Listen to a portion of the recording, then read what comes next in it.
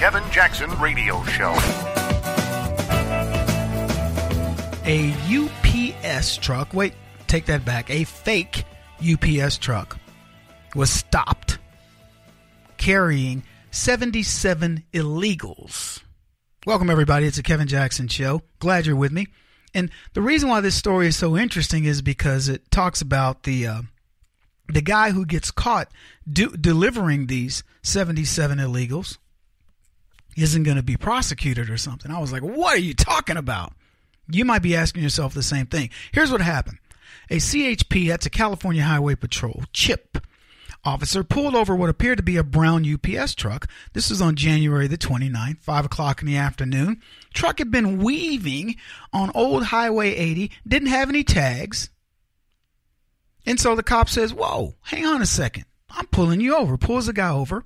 A Border Patrol agent driving by asked the officer if he needed help. Seiler, accused of being the truck's driver, this is the guy that they got out of the truck, was already in the highway patrol vehicle by then. So aside from the weaving, the agent also observed that this truck was riding really low, and it had a fresh coat of paint on the rear. See, when he went up to it after he pulls it over, this is the part of the story that really cracked me up. He smelled body odor mixed with the scent of a soap that's popular in Mexico. Now, that is one observant officer.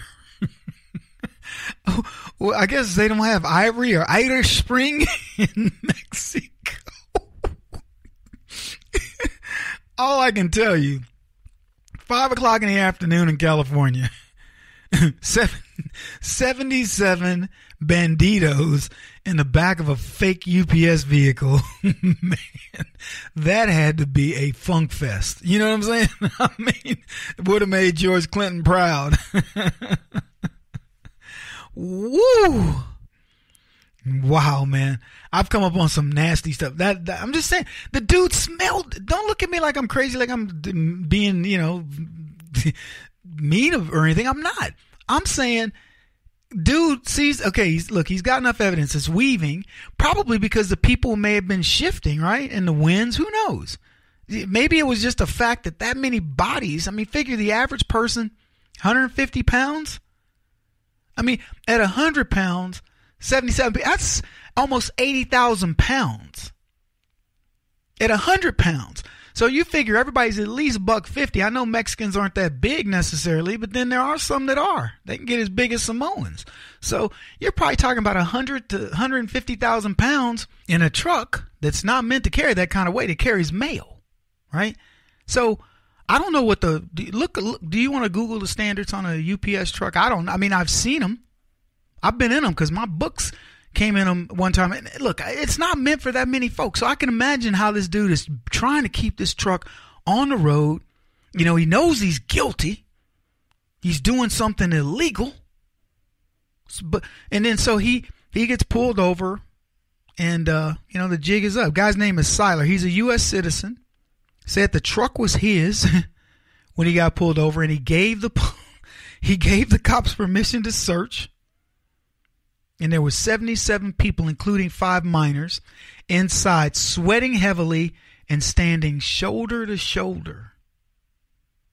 I want you to think about the narrative of the left that, America's a terrible country. We are oppressive to people, and it's downtrodden.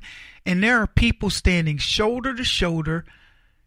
You've seen the inside of a UPS truck. Now, even if he gutted it out, it's still tough. I'm just telling you, that is a lot of folks.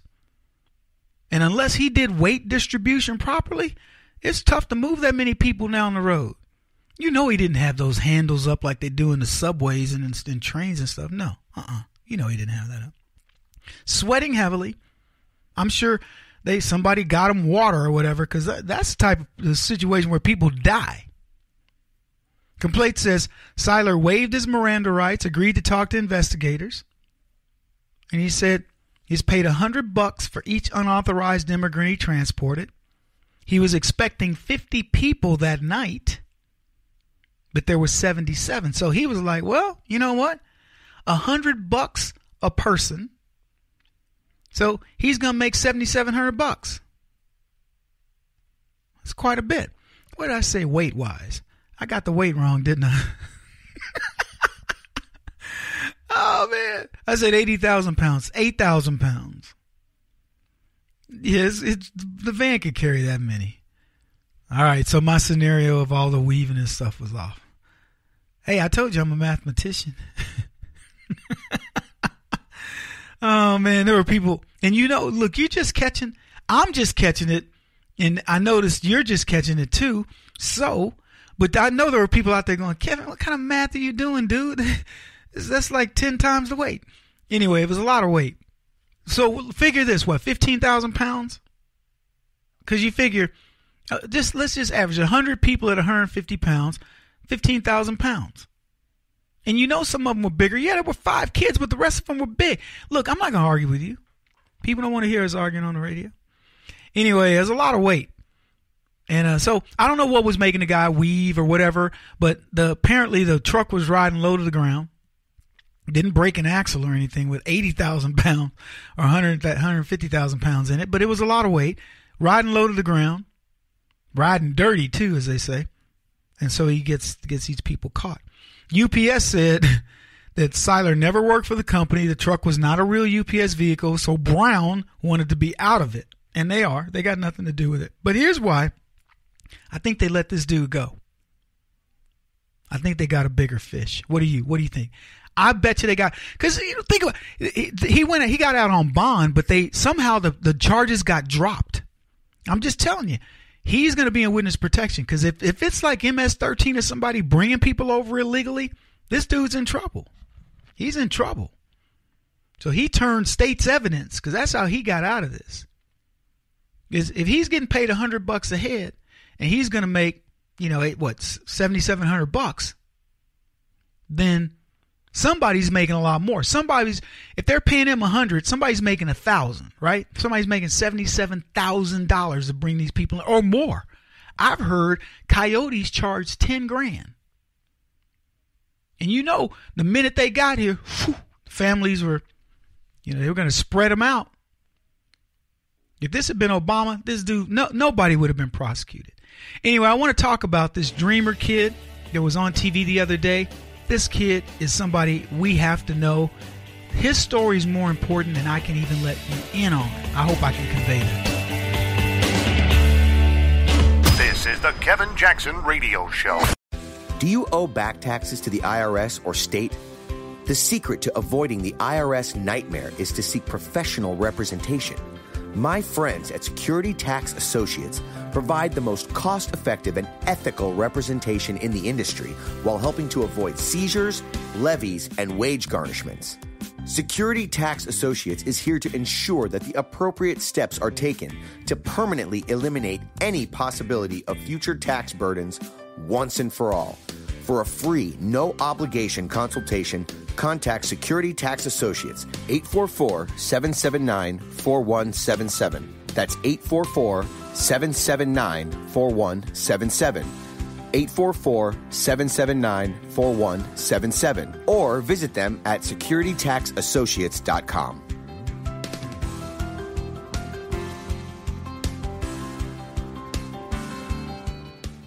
Beth Cook Moranville, author of Closer Than Your Breath, a book of hope. Hope, that wonderful, wonderful 4-letter word that you may feel completely out of.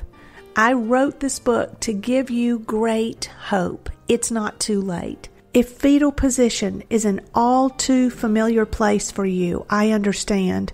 If the next 60 seconds are too long, this book is for you. Wherever you are right now, whether you're dealing with divorce or death or sickness, take hope. You are going to make it through this pain. Don't roll your eyes. I've walked this road and I know it. The best is yet to come. Closer Than Your Breath, a book of hope from author and speaker Beth Cook Moranville, can be found on Amazon.com or Kindle.com. For more information, visit closerthanyourBreath.com or on Facebook at Closer Than Your Breath.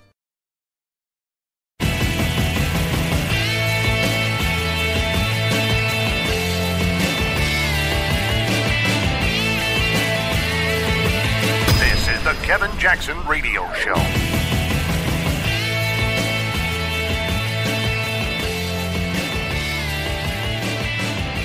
Happy Valentine's Day to you and yours.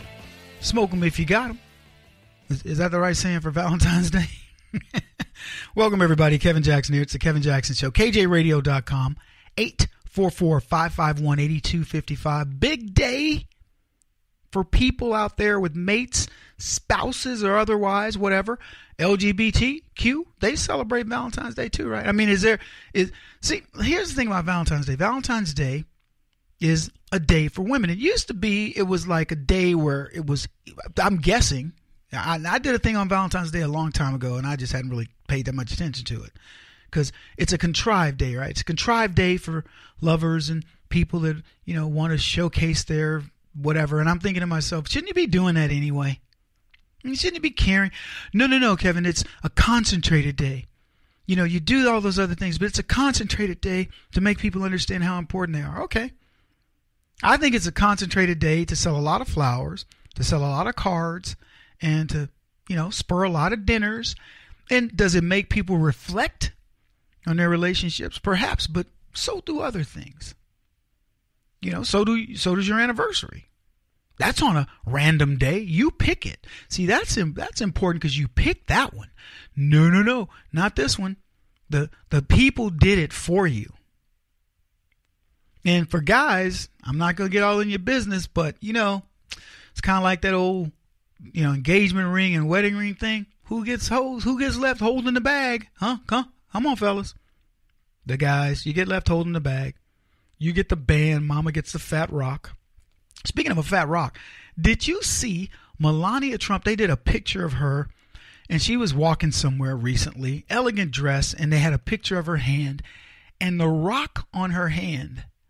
I mean, she'd have to do push-ups with her ring finger. I'm telling you, keep that rock on there, you got to be working that bad boy out, because you'll have to take that booger off like about 2-3 hours into the day and give your finger a rest. Whoo. Yeah, that's the kind of rock where you say, okay, here's the deal. That's anniversaries, Valentine's Day, you're mad at me days. That covers a lot of days. That booger was bad to the bone. I mean, if you're into that kind of thing. There are a lot of ladies out there just have the band like they're men. Good for you, ladies. What you're saying is, I don't need all that. I'd rather put that in my house. I'd rather put that in my car. I'd rather put that into my kids. I don't need that $40,000, $50,000 rock. Hey, if you're making that kind of coinage and you want to drop that kind, that big of a load on a rock, good for you. Keep that capitalism moving. Just make sure it's not a blood diamond. But boy, most people, it's kind of like, I look at these wedding dresses and I'm thinking, seriously? Bride's going there with a budget. Yeah, my budget for my wedding dress is $15,000. And I'm like, that's the budget for like Haiti. Really? I saw a girl. Oh, secret shame. You're about to hear my secret shame. I was watching Say Yes to the Dress. By accident, it was on. And I watched a girl buy like an $80,000 wedding dress. What's in it? Is it woven with gold and woven by angel? What could this dress be? This $80,000? I'm sorry. Oh, Kevin, you don't know anything about wedding dress. You're right. I don't. I put mine up years ago. And look, I'm not trying to rain on people's parade. I get it. It's a big day. You've been a little girl. You've been groomed. It's kind of a strange way to put it, but you've been groomed to go for this big day and the big fat rock and the big expensive dress and the big expensive wedding. And these weddings, I saw a wedding that cost, I think the dude probably dropped $1 million. I know I was in a wedding where the guy, the father, dropped over $1 million for his daughter's wedding. Susan Mormon. They had, get this, 14 wine and what do they call it? Champagne stations. And here's what it was. Y'all think I'm kidding, but I'm not. It was a wagon load of champagne with a donkey in a wagon hitched to a donkey. 14 locations around the ranch where they had these. And when I tell you that every one of those donkeys, the wagons, was loaded with champagne, I'm going to guess and say every one of those donkeys had a minimum of 100 bottles of champagne in that thing. I'm not talking cheap stuff. I remember when they were wiring up the lighting of the trees, and Betty Mormon, Lou said to Betty, he goes, if I'd known how much it was going to cost for just wiring these trees, I might have not done that, or something like that. It was done at Greenwood Farms, San Antonio, Texas. They had these little things that floated on an Olympic-sized pool, little things that I didn't even know they made these, but they were little flower-like things, and they were candles, and they floated on the pool as the wedding was going on. It was at dusk. Susan comes in this really beautiful carriage. She married John, a guy named John, and I don't know what her dress cost, but it was a fortune. And I heard that Lewis Mormon spent $1 million for that wedding. I thought to myself, holy cow. Anyway, I don't know what's he spent on Valentine's Day. What do you get? What do you get for somebody when their family's filthy rich? Lou had some money. There's no question he came from money, but Betty was from big time money because I knew her family quite well. What do you get her? Valentine's Day. I was at a party with them. I mean, we served the party. I was working. Okay, for those of you who think I'm all snooty and seditious bourgeois, no, I was working the party, and the family that owned the Del Monte Corporation, the Heads were there. Mrs. Head had a diamond ring on, and it was the biggest diamond ring I'd ever seen. Probably about the size as the one Melania wore. Because I said, Melania, I saw that picture. I said, they need to give Melania a midget that she can rest her hand on that midget's head when she's tired of carrying that rock around. You know what I'm saying? That is a big rock. See Mrs. Head, she sit over by the window near the patio, and I see that stone. I'm serving drinks, but I was like, whoa, Mrs. Head. Holy cow. I go, how big is that rock? Is that diamond? And she says to me, I've told this story before. She says to me, Kevin, it's impolite to ask a lady how big her rock is, how big her stone is in her ring. And I said, oh, I apologize. I'm really sorry. Didn't know. Bad form. It's on me. My bad. Okay. And then she whispered to me, 10 carats.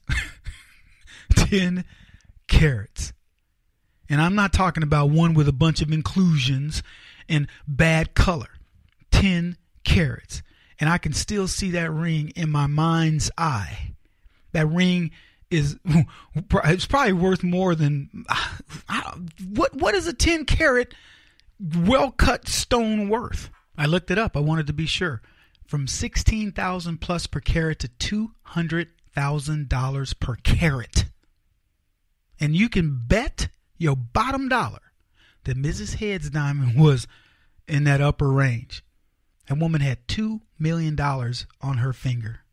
That's just bizarre to me, right? It's a stone. And we put so much value into it. It's almost like Hollywood, right? We put so much value into people that have no real, what's their intrinsic value? Nothing. Happy Valentine's Day.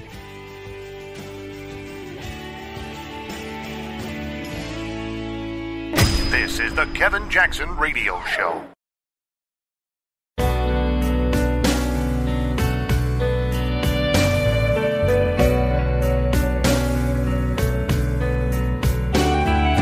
This is the Kevin Jackson Radio Show.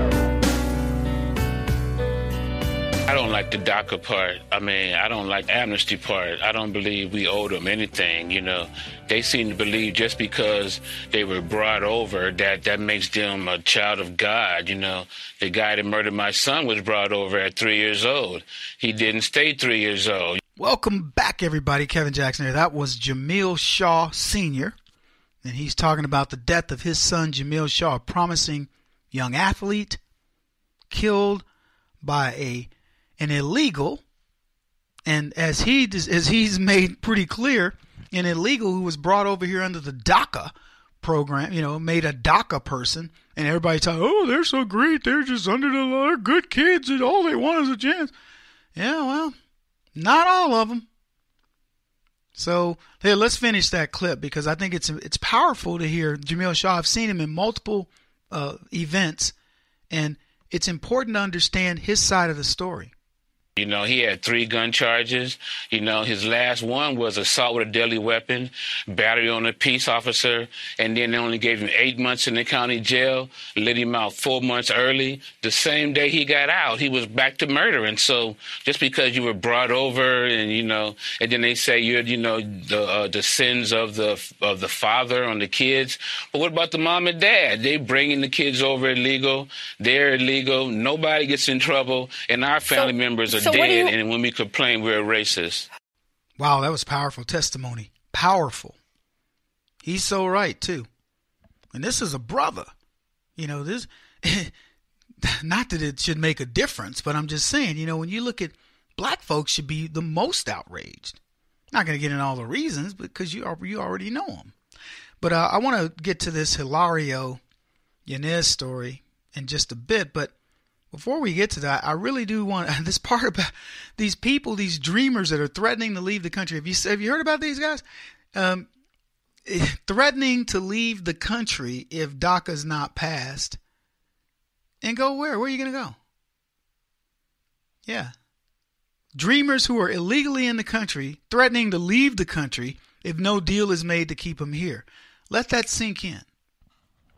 I mean, these are not the brightest bulbs in the box here. Where are you going to go?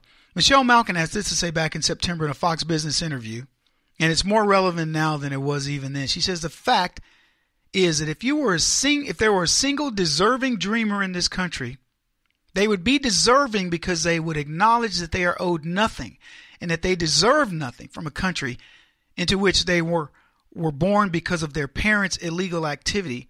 Then they weren't born here. They were brought here, is what I think she meant to say. She went on to say this: you can talk to anyone who's come into the country the right and proper way, including my own parents. There are many first and second generation Americans who understand that citizenship is a privilege, not a right. And when you have an entire class of 800,000 people who feel entitled to be here, despite the law, you're creating the very trouble we're in now. Michelle Malkin, my good friend, is 1,000% right. These kids that go and march, carry their Mexican flags in LA and all over the country, wherever they are, and don't understand that, look, we get it. Many of us get it. For those who haven't gotten it, I would venture to tell you Donald Trump's done a pretty good job of making you understand, you know what, these are not circumstances that these kids brought on to themselves. It would be different if they had done it. To go after their parents is certainly a viable thing to do. But the idea that you have to look at these kids and say they're criminals, no, they're not. They are victims of their circumstances. And nobody's explaining that better than Donald Trump. Until I heard this kid, Hilario Yanez. This kid has it together. And I want to play the clip of him on Fox News, Fox and Friends the other morning. And I was going to cover this the other day when I saw his interview, and I said, this kid deserves more time, because what he said is a lot more poignant than you'll glean out of an interview like that. So let's play the clip, and then I'll talk about it. Who was brought to the United States from Mexico when he was only 1 year old, and he joins us now. Welcome, Hilario. So, good morning. How's it going? Good morning. So tell us what you like about the president's plan. Well, let me begin by first thanking Donald Trump for his leadership, his compassion, and also the courage to take on this issue. At the end of the day, here's a guy who wants to provide a pathway to citizenship for myself and really, make a difference in my life. So for that, I'm for that. I believe we need to have border security so this doesn't happen again. That's very important. And if a wall is necessary to add an extra layer for Border Patrol to do their job in a safe and responsible manner, then, I think it's necessary to fund it. The last couple of points is the diversity lottery. I think it's outdated. I think it's time for people who want to come to the United States for us to focus on skills so that they can contribute to the American economy right away. At the very end, the Republicans are in a unique position to really lead on this and really provide immigration reform that's long overdue. Hilario, what do you make of the way Democrats have postured on this then? Talking about dreamers, saying they're their advocates, but ultimately tying it to budget gimmicks and floor speeches. Look, so, 3 points that I want to make about that. Number one, the Democratic leadership, Nancy Pelosi and Chuck Schumer, really have no clear message, we have been confused. I think at the end of the day, they've been using us as pawns. The second point that I want to bring is that they should have never shut down the government over DACA. We should have never held our American people and our military hostage. There's plenty of time on the table to fix this. March 5th is the deadline, and you can see Republicans already willing to do something about it as we speak. And the last point that I want to say is that, look, Democrats, they own all three branches of the government back in 2008 to 2011, and they still chose to do anything. So at this point, I'm quite frustrated with the Democratic leadership, what they've done. Holy smokes, right? Welcome back, everybody. Kevin Jackson here. Hilario Yanez, don't be surprised if this kid goes rocketing through the Republican Party. Don't be surprised if he becomes a solid advocate of Republican values, conservative values, and stuff like that. And by the way, I got another clip we'll play for him. We're not going to do it this section because I got to play. I want to discuss what he talked about. The first thing this kid did was to thank Trump for his leadership, compassion, and courage. Wow. Goosebumps.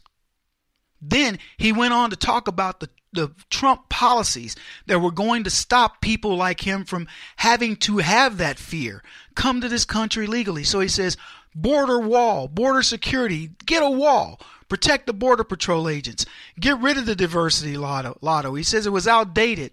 He says we should focus on skills that will let people contribute right away. But what he said that was the most important part of this whole thing, Republicans are in a unique position. Think about this. The Republicans have the ability to steal something from the Democrats, something that the Democrats don't want for the right reasons. This kid understands that. The Democrats, he said, have no clear message. And in fact, they're confusing dreamers. They're making, it was the push and pull. We're going to get you here. No, we're not. We're going to get you here. No, we're not. These kids wanting to come out of the shadows, wanting to live the American dream, and being used as pawns. And that was his words. Then he goes on to say this. The Democrats shouldn't have used us as pawns to shut down the government, which builds animosity to the taxpayers. Now, he didn't say that.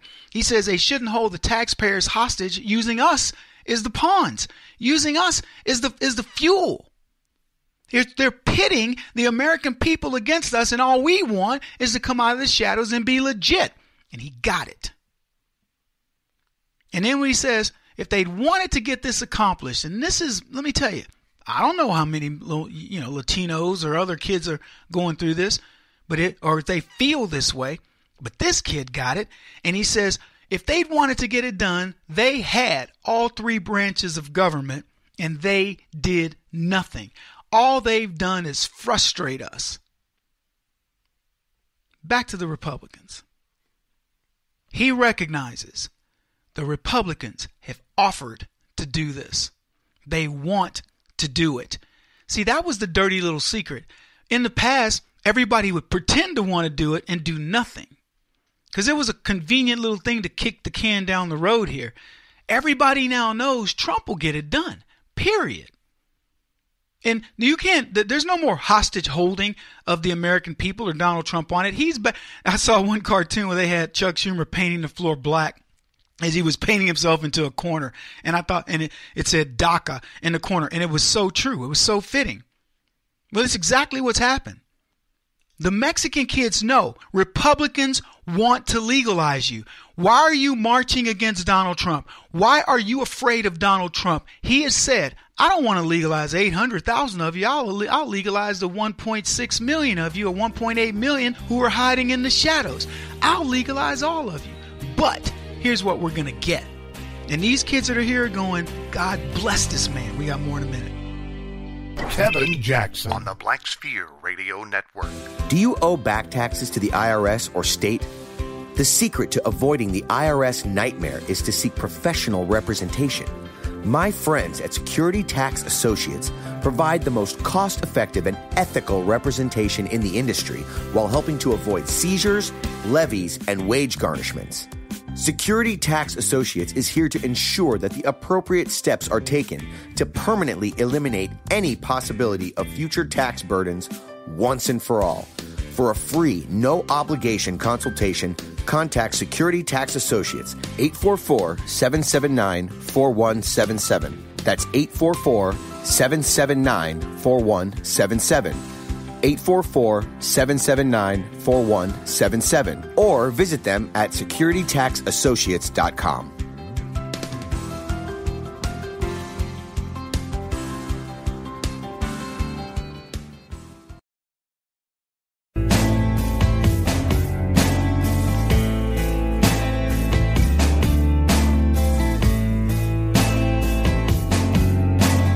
Putting an end to identity politics. This is the Kevin Jackson Radio Show. Before we go back to Hilario, the dreamer, who has just explained that the Democrats are in big trouble on DACA and the Republicans now have the ability to become the savior of the Mexicans, the ones who are here illegally because of their parents and want to get out of the shadows, and the Republicans are going to become known for the ones who've done it. Let me tell you that's what the Democrats are struggling to come up with right now. But before we get back to that, because I want to play the second part of this kid's talk on Fox News that just had me at hello. You know, I feel like I was in a Jerry Maguire. You know what I mean? You had me at hello, Hilario. Mucho gusto, mi amigo. You know, but I want to play Joe Walsh, California legislator, talking to his group about illegal immigration. And this is a great speech. And we'll play the second Hilario when we come back from that. Well, after I talk about Joe a little bit, because he delivers this in such a great way. You got to see, pardon me, if you get a chance, I hope you get a chance to see it, because it's even better. Here's a clip. It amazes me that a sovereign nation allows millions and millions and millions and millions of people to come in illegally. This issue, more than anything, put Trump in the White House. We cannot be living with a different set of facts. The crime rate among illegals in this country far surpasses. False. Far surpasses. Chewy, that's a lie. If I'm false, I'll move into your district and I'll vote for you. Show some evidence. No way. According to our Show own some government, evidence. let me finish and then fire at me. According to our own government, the Department of Justice, the FBI, illegals make up 3.5% of the population of this country. 30% of the murders in this country are committed by illegals. Illegals make up 3.5% of this country. 75% of all federal drug offense convictions are committed by illegals. I'm going to say it again. Illegals make up 3.5% of this country. 17% of all drug trafficking convictions are committed by illegals, according again to the U.S. Sentencing Commission and the GAO. Illegals are 3.5 times more likely to commit murder than a natural-born American and a legal American. I'm going to throw one more at you, Chewy. Two-thirds of all outstanding felony warrants in the city of Los Angeles are for illegals.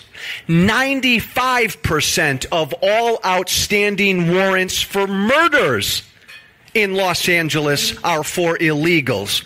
Stop, my friend. I love you. But it's not even close.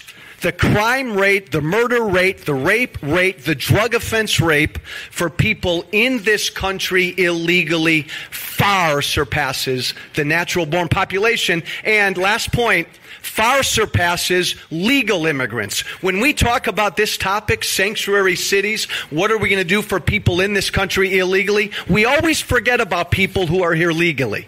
We always forget about those people in a line trying to get into this country legally.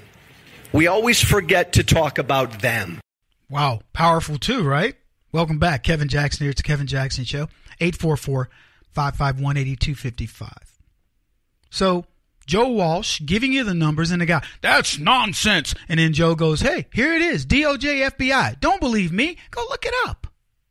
Go look it up. What is so difficult for these people? Let me tell you what it is.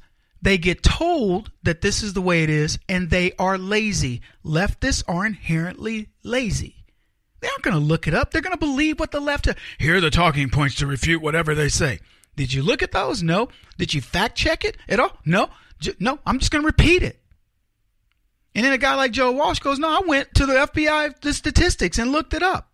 30% in a 3.5% of the population, 30% of the murders. So putting this in perspective, 3% of the black population commits 50% of the murders. Between 6.5% of the population, illegals and black teens, 80% of the murders in this country are committed. Now that's ridiculous. But you can't say anything about either one of them. They don't want to tell you that it's, Pedro Garcia or Jaquan McDonald that did whatever. They just want to gloss over it and make you believe that you're safe when you are involved with any of these people. 3.5% of the population, 30% of the murders. Illegals too. I mean, not that I'm going to break it out and say, well, at least the black folk killing people illegal. Y'all, I mean, you can look at it that way. I don't care whether you're legal or you're illegal. You shouldn't be killing people, but you doggone don't want somebody coming over here and killing people. 75% of all federal drug convictions are illegals. So when Donald Trump says they're bringing their drugs and doing the drug, what do you think he's just pulling that out of thin air, right? Yeah, because he's stupid. He's unhinged. The Wharton grad who took $1 million and made it into billions is unhinged. He doesn't know. He can't look at statistics. What's he ever done in his miserable life? 17% of all drug trafficking convictions. That is almost 5 times the amount of the people who are here. And oh, by the way, here's another little interesting stat. If you took the 3.5% of illegals and you boiled it down to the number of them that are actually doing the crimes, it would really get scary. Because as the left will tell you, the overwhelming number of these people are good people. So let's say 80% of them are good people. You follow? If 80% of them are good people, of the 3.5%, that means less than 1% of these people are doing all of these things that we're talking about. They're 3.5% more likely to commit murder than a regular person. That's who you want running around here? 2/3 of all outstanding federal warrants in LA are illegals. For all intents and purposes, that is a sanctuary city run by nothing but illegals. 95% of all outstanding felony warrants for murder in LA are for illegals. What more do you need to hear? Anyway, let's hear the rest of Hilario's testimony. Hilario, I read your story. It's very impressive. Why don't you tell our viewers a little bit about your story so they understand where you're coming from? Yeah, so pretty much I came in the U.S., when I was a year old. I grew up as a child. At one point, I was homeless. I grew up without a father in my life, and I also grew up in a rough neighborhood. But the reason I was able to overcome these challenges is because of the conservative values that I grew up with. And that's, number one, my faith in God. I believe in Jesus Christ, my Savior. Number 2 is my family. I also believe in value, prosperity, hope, and also working hard and standing on your own 2 feet. And look, at the end of the day, when I hear the national anthem, I get goosebumps all over me. I always pledge allegiance to the flag, and I would never disrespect it. I would never take a knee, and I would do anything to serve this country, to die for this country. And all I need is a chance. Wow, man. Whoo. I don't know what your feelings are about dreamers and all that, but you hear that kid? He could be a spokesperson for dreamers. He should be the one that the Republicans bring on and say, you're going to go into schools and you're going to talk to these Hispanic kids about what it means to be an American. He's more American than any Democrat serving in Congress that I know. I'd sponsor him. I'd adopt him. I'd get a girl to marry him. Whatever it takes to get Hilario into America is what I'll do. I will be the Don King of being Hilario into America. Only in America, baby. I mean, that kid, come on, what did that do for you? I will die for this country. I want to be a part of this country. Give me a chance. See, I train kids like him in martial arts. Now, look, and in other sports too, but I'm saying mostly martial arts. This is a kid that wants it. Now, I'm not going to tell you every kid that's in DACA is this way. They're not. They've been indoctrinated to be leftists. But when they have to go through, and this is what I keep coming back to, DACA is going to backfire on the left big time. Number one, it already has. It will be Donald Trump's deal. It is no longer going to be a Democrat thing. It's going to belong to the Republicans, and it's going to be Donald Trump. And that's going to make lots of Hispanics go, I mischaracterize this man. They told me he's xenophobic. Think about this. People, pay attention. They said that Donald Trump hates Mexicans. Remember how they pitted him against that Mexican judge and all this? And Donald Trump says, no, I don't want to just bring 800,000 of them. I want 1.8 million or whatever the number is. And now people, well, he wants more? And then you got guys like Hilario who understand it. These people are in trouble. Whew. I love this. He won't stop until he's the top-rated radio talk show host in America. What kind of weird competitive freak are you? This is the Kevin Jackson Radio Show.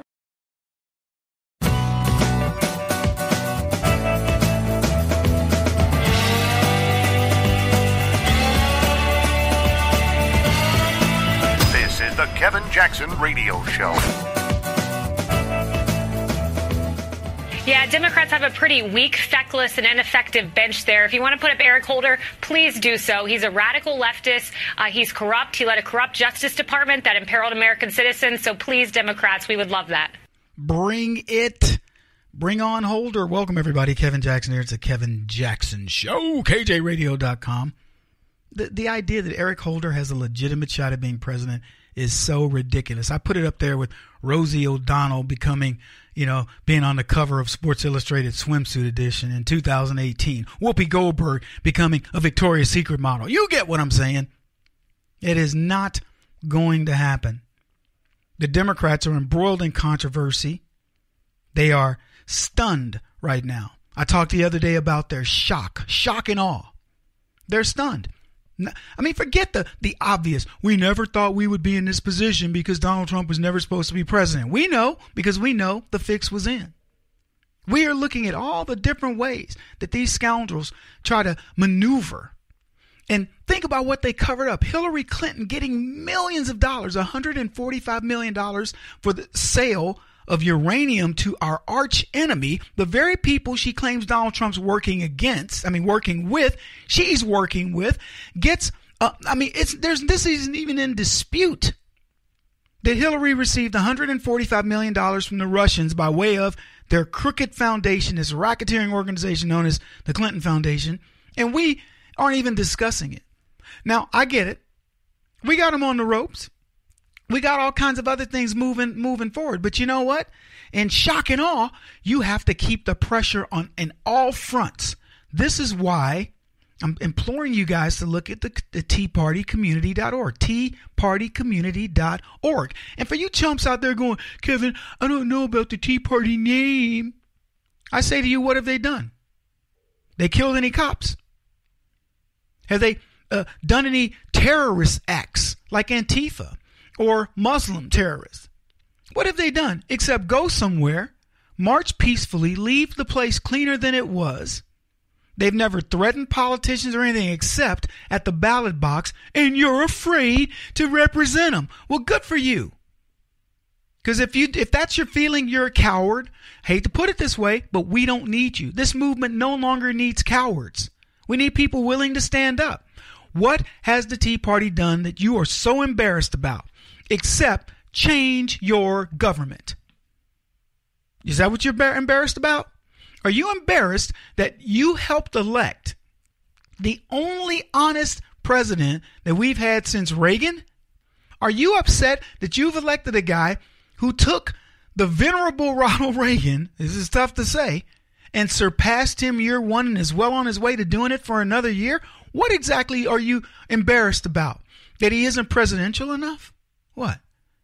What's got you? Because let me tell you something. If you ever attended a Donald Trump gala or you've been anywhere with him, he's not an embarrassment. The only embarrassment he is that people on the left will try to make you believe that he's gauche. He's too gaudy. The very people who have run to him for campaign contributions before he ran, they were all over the guy. This is the guy that gets things done. And you, as a member of the Tea Party community, can do the same thing. This is not about joining a social media group and then communicating with friends all day and going, oh, good, I found my buddy, or we did this. This is about you getting off your butts and going out and doing something. Let me explain to you what happens when you do something. You feel good. You ever done, look, I'm not going to get into it because I want to do this as a separate, call it a sermon. But if you've ever done anything in your life where maybe you promised, you said, oh, I'm going to go help my buddy, build his, maybe you've done something with Habitat for Humanity or some sort of a cause. We've got all kinds of charitable things that we've done. And so when you look at my team, you may have committed your Saturday to go do something at say, the Salvation Army. I did one day. I had to go clean. I didn't know what they'd have me do, but when I got there, I had to clean these filters. And these filters were filthy. It was the worst job. You had to wear a mask, and it was black soot. It was crazy. And the guy told me, he says, man, Kev, it takes a long time. He goes, I said, just give me your worst job, the one you don't want to do. He goes, the filters. Okay. Took a ladder. He showed me how to do one. I went, wow, why did I volunteer for this?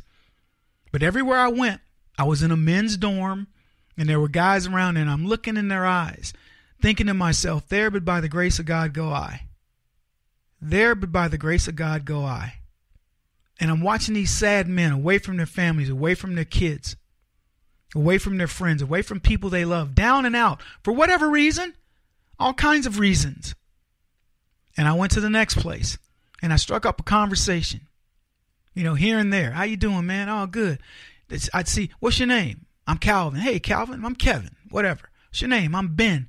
Ben, good to talk to you. Cleaning things, and they would tell me, oh, man, those are terrible to clean. I was like, you doggone right, man. Cleaning. And I get finished. I'm there, 4 hours or so. And I go to the guy I'm cleaning. He's like, you got them all done? All done, man. I'm full of soot and all this. I got my mask is practically, it's gray. And, but I'm seeing these guys. And so I said, hey, by the way, I got these things in my car I'm going to bring in. These little soaps. I used to collect them still do, from hotels. And I delivered those to them and said, if any of the guys are going to be, getting out and they don't want to carry a bunch of stuff, here's enough stuff to get them clean for, a couple days. And they go, Kevin, we so thank you for these, that. And that was what it was. So as much as you don't want to go initially, when you go and you see these people and you talk to them and it gives you a reset. It makes you understand, you know what? It doesn't matter what I'm going to go face in the next day, in the next week, in the next month. I'm not them. And I'm not saying it in a bad way, like I'm not them, thank God. I'm saying I'm not them except by the grace of God. Holy cow. The point is, if you get off your butt and you do something, you feel good. You may not want to go at first, but you feel good. That's what Tea Party community is about.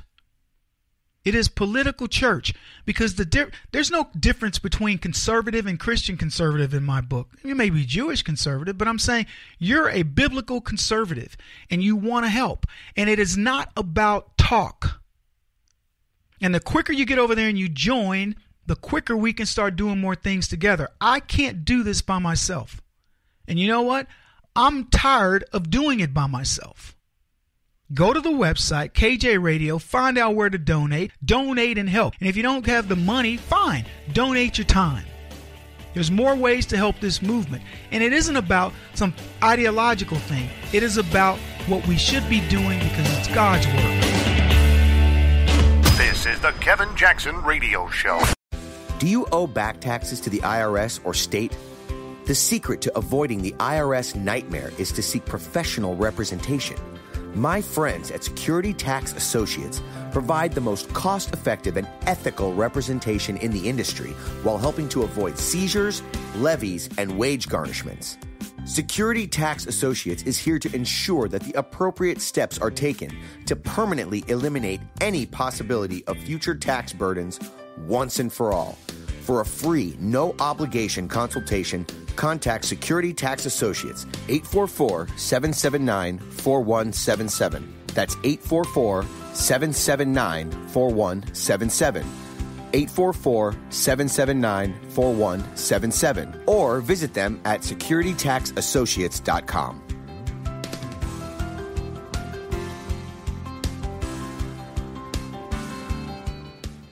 Beth Cook Moranville, author of Closer Than Your Breath, a book of hope. Hope, that wonderful, wonderful 4-letter word that you may feel completely out of.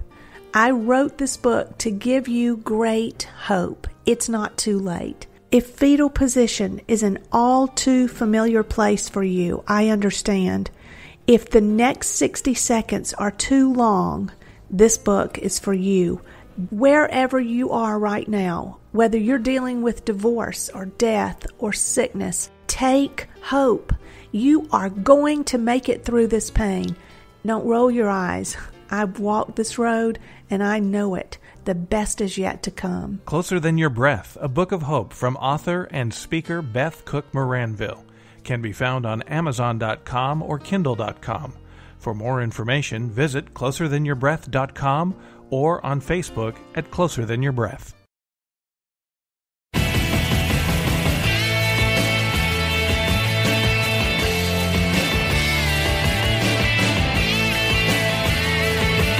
This is the Kevin Jackson Radio Show.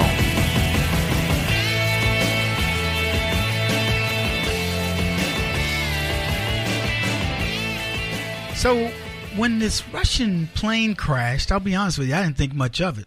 Planes crash. And the reason why I didn't think much of it, I've never been to the Soviet Union.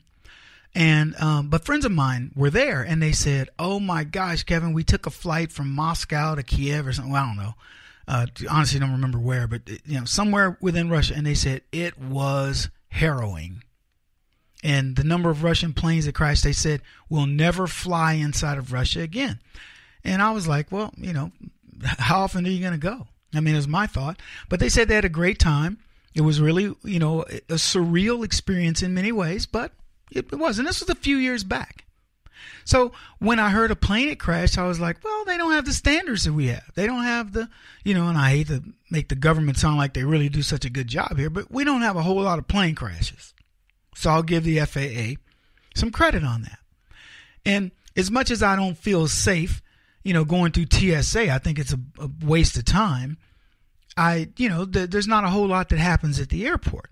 So when I heard this plane had crashed and having traveled a lot in, around the world and seen how some of these I'm not talking about China or Japan and places like that where they've got the safest, their airlines are as safe as ours. But I'm talking about some of these third world countries where you're like, whoa, it's puddle jumpers and, these things are like, you just wonder, you question the safety and the record keeping and things like that. But I didn't think anything of it. And then I start getting these conspiratorial emails around this Russian plane crash. And then this guy writes, as Russian authorities released passenger names on the official death list, several of those now deceased names raised immediate red flags because they appear to be directly connected to Hillary Clinton, Barack Obama, Uranium One conspiracy, and the fake Russian dossier used to smear President Trump. Now that they've been caught, it appears that many in the deep state are cleaning house and getting rid of any loose ends who might testify. Sergei Milinin, a Belarus-born businessman who briefly worked with the Trump administration and was reportedly a key source in the explosive dossier alleging ties between Donald Trump and Russia, was in the spotlight following the release of testimony before the House Intelligence Committee. Glenn Simpson, who co-founded the opposition research firm Fusion GPS, told lawmakers that a trip Trump organization representatives took to Moscow several years ago had come onto the firm's radar as part of their research into Trump's business history. Trip was organized by Sergey Millennium, Simpson said. He said Millennium came up in connection with Chris's work as one of the people around Trump who had a Russian background. Chris is a reference to Christopher Steele, former British intelligence officer hired by Fusion to research Trump's Russia ties. This Russian businessman, Sergey Millennium, goes by another name, Sergey Panchenko. Sergey Panchenko just happens to be one of the dead passengers in the Russian crash that killed 71 people. Also dead in the crash is Ivanov, and I don't know how to pronounce this guy's name, but it looks like you have Cheslov, I don't know how to say that name, CFO of Rosatom, which is involved in Hillary's Uranium One deal with the Russians back in 2009 under Barack Obama. There are other names on the list which correspond to other persons in Uranium One and in high-level Russian government circles such as oil and energy development. These names are being verified and additional news stories will be published with them. But they said for now, 2 people known to be directly involved with Uranium One and the Russian dossier are now apparently dead, can't testify to tell anybody anything. Happenstance, convenience, what? Now, I don't know, but I will tell you this. The Clintons have a strange way of having a lot of friends and acquaintances die in really crazy ways, particularly plane crashes. Ron Brown, who they said was about to blow the lid on some shenanigans of the Clintons, his plane flew into a mountain in Africa. Now, again, coincidence? Possibly. But I would say to Clinton's friends, you better be very careful right now. And I know, folks, it seems like it's a joke, right? Oh, come on, Kevin. Do people really kill each other over stuff? Guys, look, I'm going to point to Hollywood. And I'm going to tell you, they don't have any imagination. Hollywood is killing people in movies for reasons like this because it happens. What's that movie with Will Smith where the guy's he's a bird watcher and he sets up his camera in a hide and he captures somebody from the CIA killing a congressman or a senator. And he goes to get his camera and people are like, oh my gosh, that camera would have captured everything. So then they go after him. And that's the end of it. It's that simple. It's that quick. Now, in this particular case, we've got people that were going to testify against the Clintons with this Haiti deal in the Clinton Foundation. Literally days before testimony, before the UN or whatever, mysteriously they die. It is the most uncanny thing. Here's what you should probably do. You should put it out there that I'm going to be testifying in 6 months, and then you testify that day if you want any chance of survival. Because if the closer that day looms that you're going to be testifying against the Clintons, get an insurance policy that kicks in right away. Because these people seem to be notorious and apparently have a lot of reach. I'll put it to you this way. Do you think Donald Trump, and I don't know if this happened, I don't know if this is legit or not. I don't. I'm telling you right now, it could be the biggest amount of coincidence ever. But I'll ask you this. Do you believe if Donald Trump had some shenanigans going on, that he could reach into Russia and say to Vladimir, hey, listen, these people are trying to get me. You know my back's against the wall. Can you make a plane go down? And Vladimir, I'll take care for you. I'll take care for you. You owe me. You will owe me, but I will take care for you. You think he could have? I don't believe Trump has that kind of clout. I'm saying if he had lost the election and that was what was going on, I don't know what Hillary has over people. I don't know about Barack Obama's database that he has over people, but these people were not into politics so they could play it on the up and up. These are the people that got NSA and people involved, and they know what's going on. They know how to ruin people in their countries. They got black book on lots of folks. If you think Hillary Clinton didn't say, I want all the data on all these bad guys, so when I go into a negotiation, I know exactly how to grab them by the yang-yangs and make sure we get what we want. Not America, the Clinton Foundation. And Barack Obama authorized it, and he said, give me my big database so when I leave, I've got the same opportunity. Crooks all.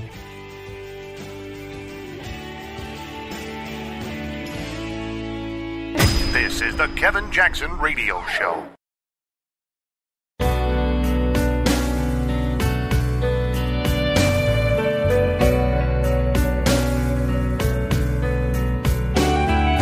This is the Kevin Jackson Radio Show.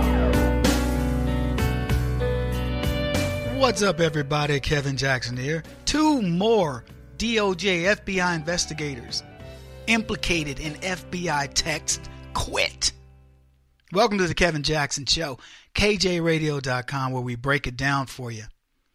I've been talking about the hustle. I've been talking about trust. I talk about a lot of concepts, things that you've learned over time, conservatives, things that you've taken to heart, that you have put as the center of your being. This is your chi, to use Chinese terminology. That's where all your strength comes together in your body. They call it center of mass, center of gravity. Call it whatever you want. It is a reason why your body functions as it does. And that body is an amazing thing. The human body is probably God's greatest creation. You're going, what are you talking about, Kev? We've got nuclear weapons. We've got spaceships. We got all that. Why? Because of the human body. Because of your brain. Your physiology will blow your mind. Do you know this? You probably don't even know this. Man is one of the few animals that can run over 20 miles without stopping. One of the few. You would think, who's the fastest animal to run a marathon? And you would go, a horse. Nope. A horse would have to stop and drink water and rest. A man is probably going to beat that horse. I know you don't believe me. Google it. Find out how many animals can run 26 miles. Non-stop. Wolves don't do it. Hyenas don't do it. Very few animals can beat a man in a marathon.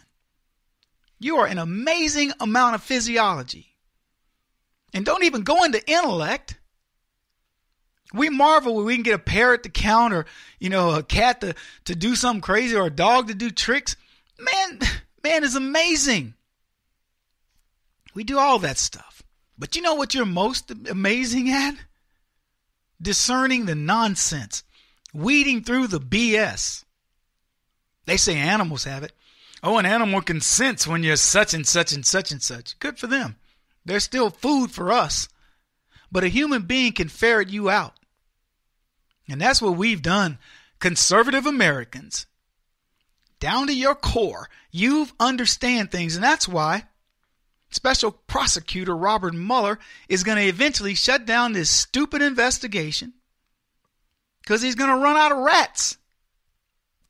2 more senior officials prominently discussed in text messages exchanged by FBI personnel formerly assigned to the Trump-Russia investigation are leaving their positions.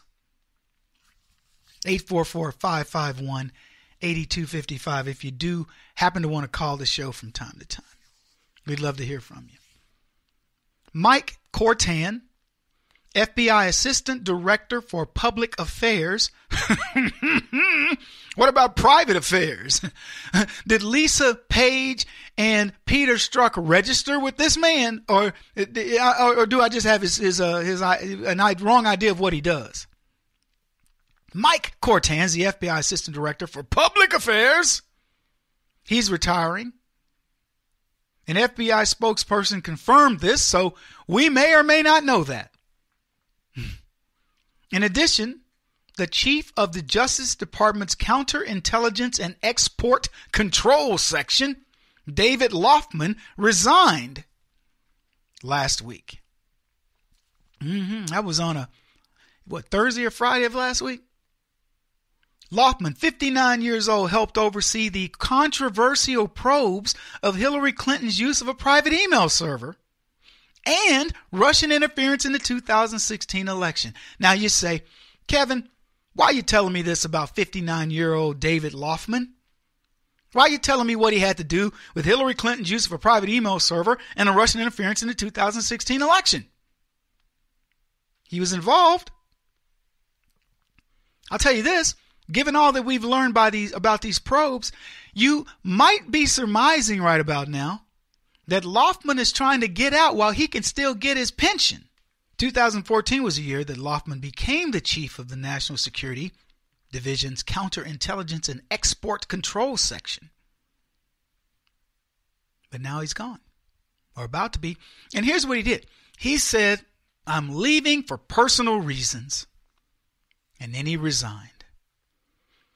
It's a tough mission. It's tough to leave a mission this compelling in an institution as exceptional as the Department of Justice. But I know that prosecutors and agents will continue to bring their work precisely what the American people should expect. A fierce and relentless commitment to protect the national security of the United States. This from a member of the Department of Justice who let Hillary Clinton off the hook after we now know without a doubt that Hillary Clinton had secrets on her personal computer server, in her email, and also on Anthony Weiner's laptop. But they're committed to the national security of the United States. Oh, hey, just as an aside, I don't know if you're going to factor this into anything, any way you want to view Loftman. This is up to you. But he did donate to both of Barack Obama's presidential campaigns. I know that probably comes as a shock to you, but he did. He was one of the Department of Justice holdovers. So what that means is he was a swamp rat. And for those who question the witch hunt by the Obama administration, still claiming legitimacy for the effort, I want you to note the number of departures that we've had. Former FBI Special Agent Josh Campbell recently quit the Bureau to join CNN because he's going to run cover as the fake news CNN tries to offer to you, the American people, that the FBI are the good guys. Yeah, they didn't do anything wrong. Why are you blaming them? Why are the American people, y'all thought I was going to get all ethnic, didn't you? Why is you doing this? I know how to use verb tense, American people. Yeah, but now I'm laughing. The fact is, CNN's a joke. Josh Campbell's going over there, and he claims, I felt the pressure. There was so much criticism being waged at the agency, and rightfully so. Here's what he wrote in the New York op-ed. To be effective, the FBI must be believed and must maintain the support of the public it serves. These political attacks on the Bureau must stop. I'll tell you what, Josh Campbell, the political attacks on the Bureau will stop when the Bureau stops doing the shenanigans it has been doing. And if that sounded familiar, not what I said, what Josh Campbell said, they got to stop attacking us. It's relentless what they're doing. It's unfair. If it sounds familiar, folks, it's because it's Democrat talking points. That's all it is. But what about these other high-level resignations? Andrew McCabe, Andy? Everybody? Andy? He stepped down on January the 29th. Acting director of the Bureau. The guy who was going to leave in March to get his full retirement. But then, poor Andy decided he better get out early. If he's going to get any retirement, he better get out early and claim it and get his family taken care of, get his ducks in a row, get things in order, because Andy is going to go to prison. By the way, where's my buddy Carl? Carl, seriously, call the show. Get back with me, man, because I told you people are going to start, the heads are going to fall. Here's what I told everybody. I said, this is going to all end up pointing back to Obama. I wrote a piece on this that said, all roads lead to Barack Obama. And people were like, Kevin, the comments were, Kevin, man, I don't know, man. Nothing never happens to him, man. I mean, I just feel like this, that. And then Carl wrote me a note. By the way, I like Carl.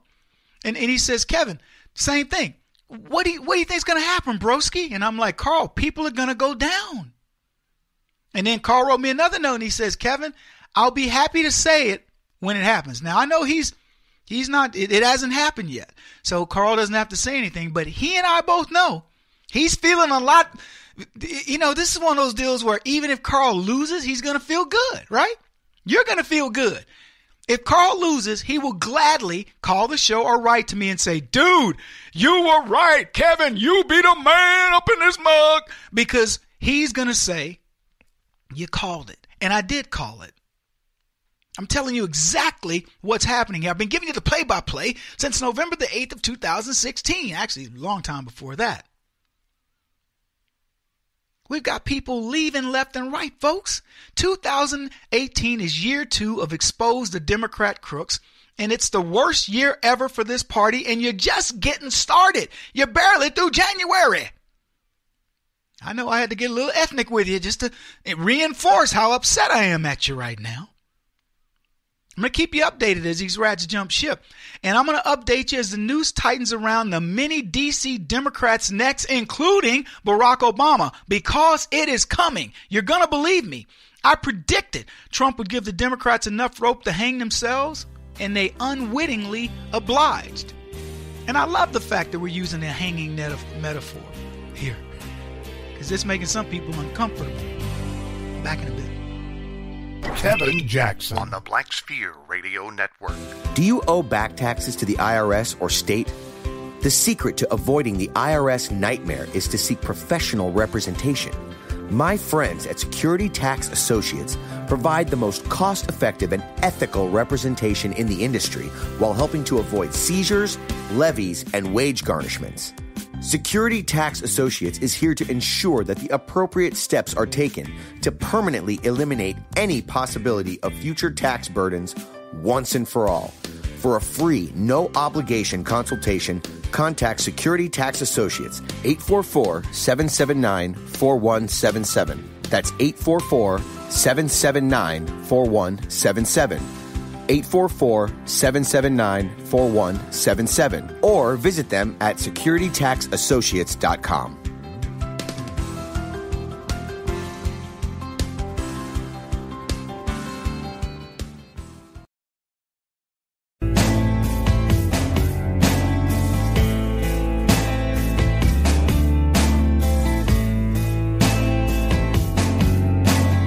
Putting an end to identity politics. This is the Kevin Jackson Radio Show.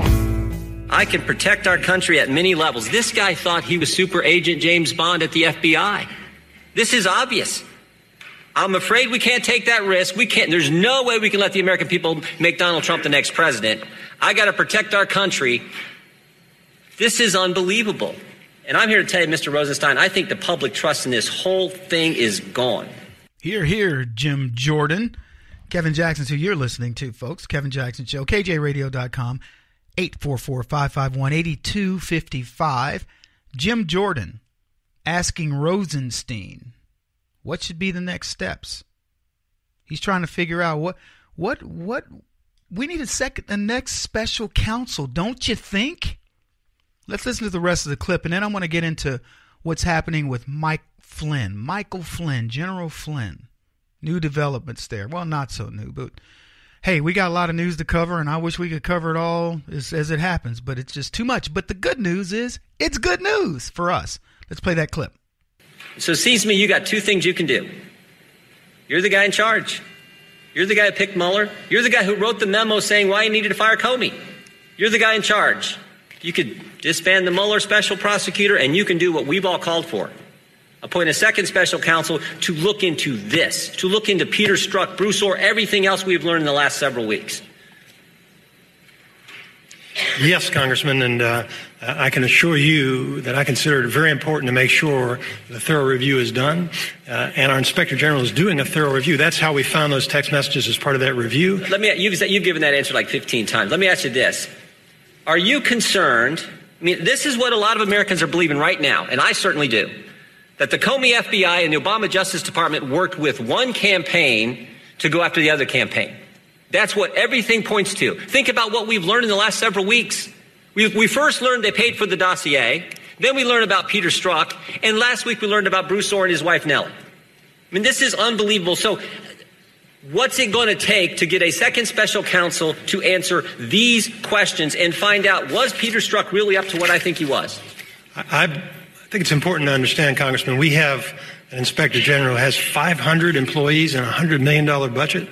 And this is what he does. He investigates allegations of misconduct involving department employees. That review that he is conducting is what turned up those text messages. It will also involve interviews of those persons and of other witnesses. And we're looking forward to his report, and we've met with Mr. Horowitz, and we're anxiously awaiting that report. But that doesn't dismiss the fact that the country thinks we need a second special counsel. 20 members of this committee, the Judiciary Committee with primary jurisdiction over the Justice Department, thinks we need a second special counsel. All kinds of senators think we need a special counsel. What fact pattern do you have to have? What kind of text messages do you have to see before you say it's time for a second special counsel? Jim Jordan grilling Rosenstein, and rightfully so. I want to move on. I want to talk about General Mike Flynn.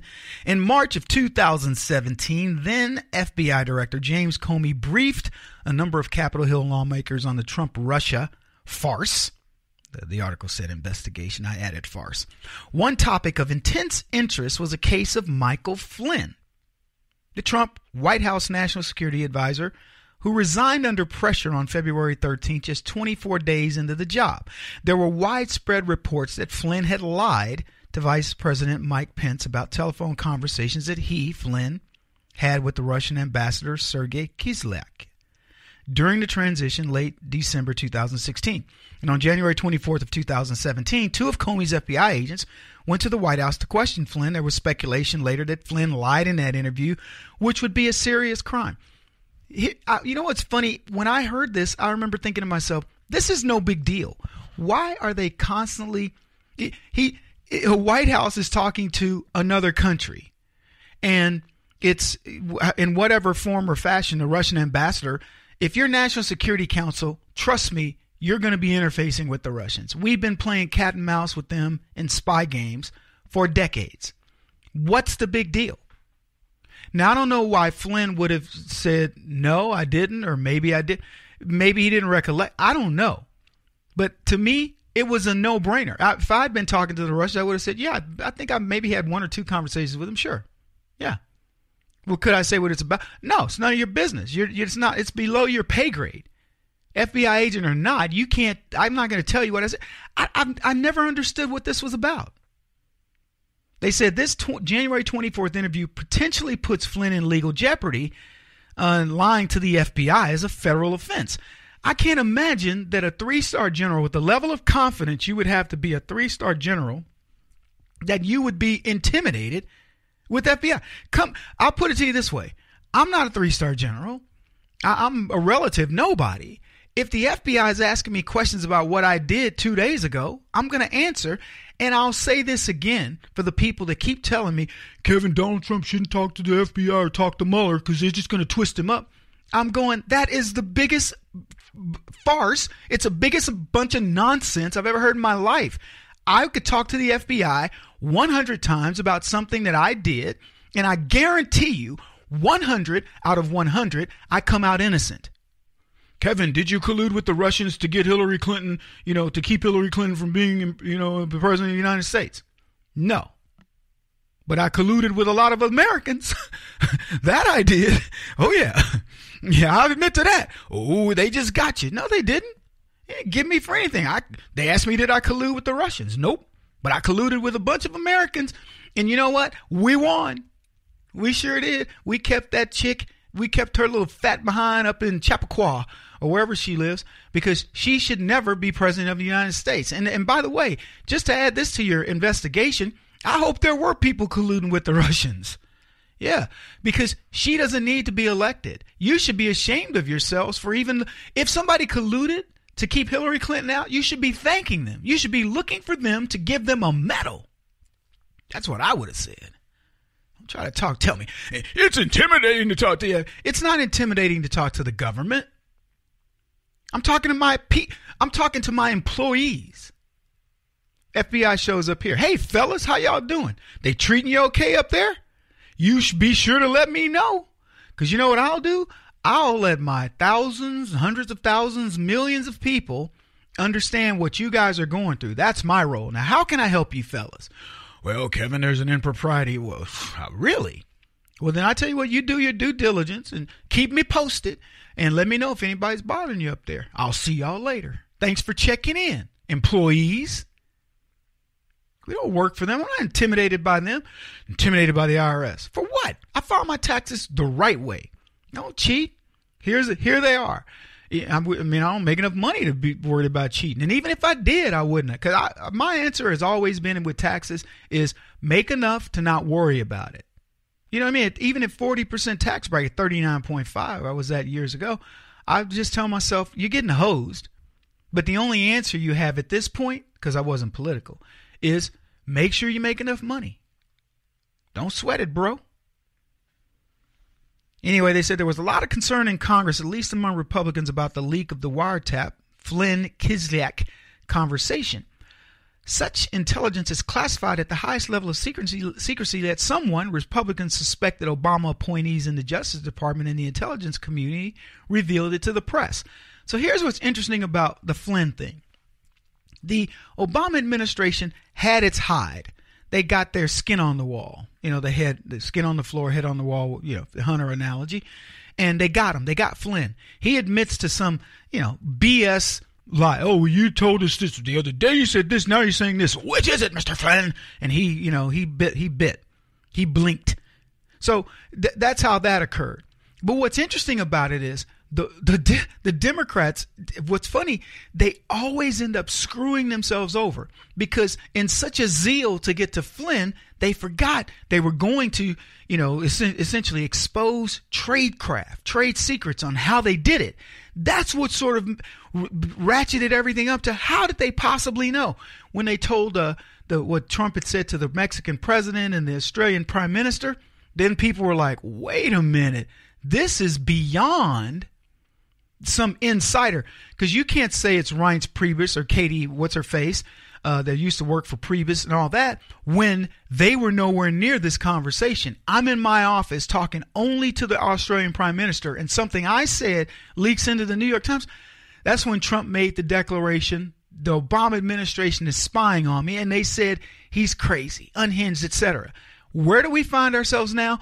Even Flynn is now saying, remove me from my deal.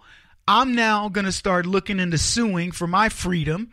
And not only that, and I hope he goes this far, I hope he absolutely rakes these other suckers over the coal who made him put his house up for mortgage, etc. I talked about this the other day. All the financial hardships that this man were created by this man who served his country well. Shameful, because now we learn they didn't even think he was guilty. You want to know why? Because he wasn't. Shameful, Comey, Obama, Clinton, all you leftists.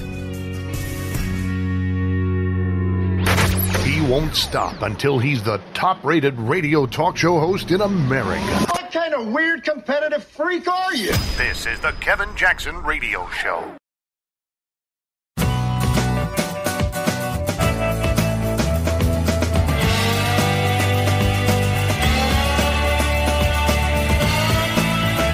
The Kevin Jackson Radio Show.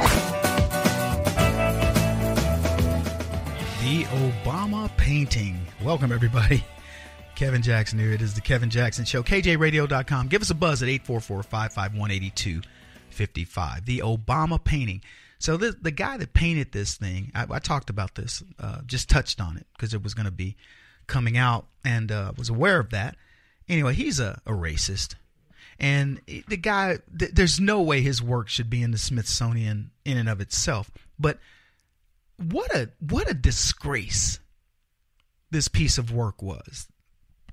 When you think about the presidential portraits that are going to sit in the Smithsonian, and you go back and you look at all these white dudes, right? They've all got the paneled wall. And look, I'm not telling people you don't have to buck tradition and things like that from time to time, but there are certain traditions that you say this is the way things look. Go into a board of directors room, or the boardroom, and you'll see the pictures of the people who've been the CEO or whatever, and it's the same pose, and it's a presidential, and You know, it's funny to me how people talk about Barack Obama being so presidential when this is the dude who rolled up his sleeves and, you know, kind of had that cocky, cool walk. And that was considered presidential. And I'm sure there's somebody who's going to look at this guy surrounded in this crazy ivy and think it's presidential. I think it's a joke. What a piece of work. And the artist says, well, I was around the president and I took thousands of pictures. He took thousands of pictures, pardon me, to elongate this dude's hands. One of them looks really flicted. His left foot looks like it's broken. And then he's engulfed in this crazy bush. Somebody gave me the name of it, like a hukuku bush. And I'll be honest with you. The first thing I thought when I saw that stupid bush was I went, this guy, this is a perfect scenario for Barack Obama, where you put him inside of this vine, this bush that grows around stuff. And it would, in a year, it's engulfed him. And what a metaphor for putting him in a chair in a garden, and then suddenly this bush engulfs him and he disappears. If there's anybody that has made the relevancy of Barack Obama as it pertains to America very clear, it's been Donald Trump. Zero relevancy of Barack Obama. Let's get rid of it all. Scuttle the ship. It's not worth it. And I think that is so cool that this guy who makes a big deal about the unveiling of this port and all the effort that went into it, that quite frankly could have been done at a high school art fair. What a joke. People have ridiculed this thing. They got Obama sitting on a toilet. A couple of them have him. One had him sitting on a toilet in the same pose. Another one I saw had him sitting on a toilet with his pants down. I mean, it's been ridiculed. One of them had him sitting. This is my favorite. Had him with a MAGA hat.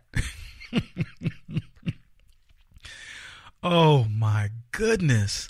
What a fantasy. I mean, look, if there are people that still see this man as a big deal, congratulations. I give it one more year. Honestly, it isn't going to take that long. But just to be on the safe side, give it one more year and watch the number of people who say, I wish I'd never voted for him. There was a lady, who was it? She wrote to me and she said the first time I think she didn't say she did it, but I'm pretty sure she did. She says that I can see people voting for him the first time. But I was listening to her reading her word going, you were one that voted for him the first time. I've learned how to sniff them out. It's like people that have that gaydar. You got a gaydar. I got the Obama gaydar, where I know you voted for that metrosexual pansy the first time. And I can even tell you the ones who voted twice and now have buyer's remorse. If you really want to measure them, the ones who voted twice and have buyer's remorse are really upset with him. They're the ones that are going, I can't believe I voted twice for that guy, because they bought into he just needs more time theory. Now, look, back to this portrait. I don't know what guys are supposed to do with this, but I know this.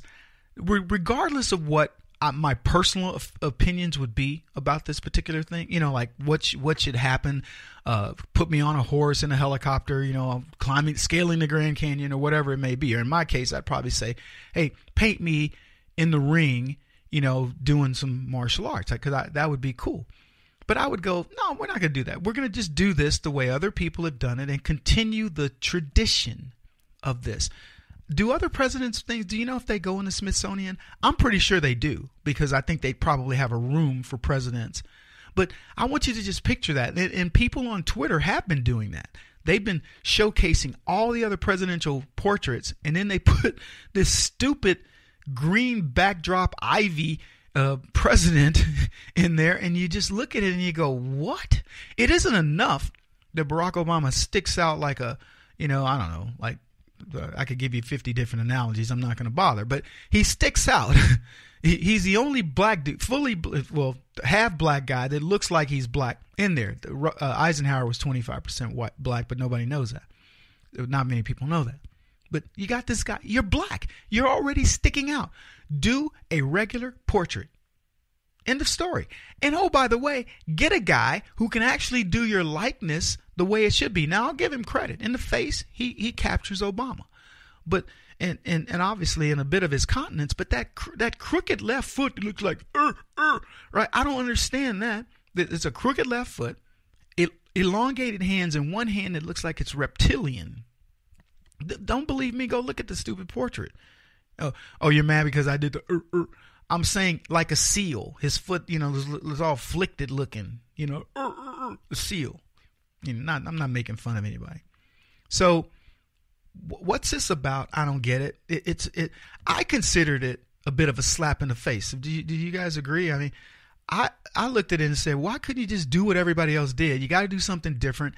And the artist he chose, holy cow, I did a little bit of research. This guy has a picture of a black chick holding a white girl, the head of a white girl, like the way Kathy Griffin held Trump's head. And I'm going, who is this clown? He's going to get national attention, get his work in the Smithsonian. By the way, it would have never gotten in there, in my opinion. And I'm no art critic. I mean, I happen to enjoy art. I'm into art. But really, that's who you choose? It's like Barack Obama's looking for ways to just, moon America. Why do you hate us so much was my question. Anyway, we got a ton to talk about. Parade or no parade. I had a conversation with a guy. I want to talk about that. I want to talk about Trump's tax cuts. We got a lot to say. Keep it in. This is the Kevin Jackson Radio Show. Do you owe back taxes to the IRS or state? The secret to avoiding the IRS nightmare is to seek professional representation. My friends at Security Tax Associates provide the most cost-effective and ethical representation in the industry while helping to avoid seizures, levies, and wage garnishments. Security Tax Associates is here to ensure that the appropriate steps are taken to permanently eliminate any possibility of future tax burdens once and for all. For a free, no-obligation consultation, contact Security Tax Associates, 844-779-4177. That's 844-779-4177. 844-779-4177. Or visit them at securitytaxassociates.com.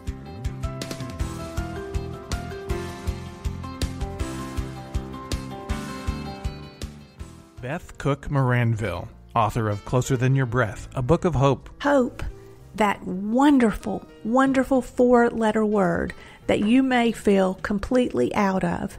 I wrote this book to give you great hope. It's not too late. If fetal position is an all too familiar place for you, I understand. If the next 60 seconds are too long, this book is for you. Wherever you are right now, whether you're dealing with divorce or death or sickness, take hope. You are going to make it through this pain. Don't roll your eyes. I've walked this road and I know it. The best is yet to come. Closer Than Your Breath, a book of hope from author and speaker Beth Cook Moranville, can be found on Amazon.com or Kindle.com. For more information, visit closerthanyourBreath.com or on Facebook at Closer Than Your Breath.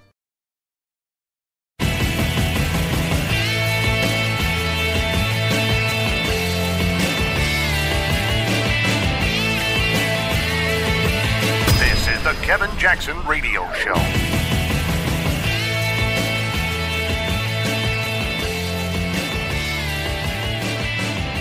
Welcome back, everybody. Kevin Jackson here. Me and a buddy of mine were having a conversation. It was a debate, actually, on his radio show live. And he says to me, so, Kevin, what do you think about this military parade that Donald Trump wants to have? Welcome, everybody. It's the Kevin Jackson Radio Show, kjradio.com. So he asked me this. He puts me on the spot. I don't know. I haven't even thought about that. It's a non-issue to me. If Trump wants to have a parade, my attitude is he's the president. Give the man a parade. What? Hollywood can have award shows. Businesses can have sales meetings. Give the man his parade. So my buddy, who's a libertarian, never served a minute in the military, he's like, I think it's really stupid. I think it's a waste of taxpayer money. It's something that a third world nation would do, like North Korea or somebody else. They have a parade with the big stompers, the guys kicking their legs up and down, and they're running the missiles down the middle of some big street. rather. And, they got whatever. I don't know what else they do. I don't know what they do in these parades. I was in military school. We had parades, IG inspections. We had all kinds of parades. They have parades where people get ranks. They have when people retire, they have retiring parades. I don't know why I can't get that out. They got parades for a lot of stuff in the military. And I'll tell you right now, I hated parades because for the most part, you stood there and I don't know if you've ever stood in a temperate zone in a parade, but mosquitoes eat you alive and you can't move in military. Not in the Marines. Marine Military Academy, man, you're standing there and here's what you're doing to blow mosquitoes off your face. You're trying to get anything to get that mosquito off because you cannot move. And then if it landed on your arm, you know what you would do? What do you think you do? No, you don't slap it. You can't slap it. No. You know what you do? You would squeeze your muscles and try to get the mosquito's thing stuck in there so he would finally pop and leave you alone. That's what you do. You couldn't move. And so, it was hot and muggy. It's, you're talking 70 degrees relative humidity or higher and 95, 100 degrees. You would be you would be totally drenched in sweat when you were done with a military parade.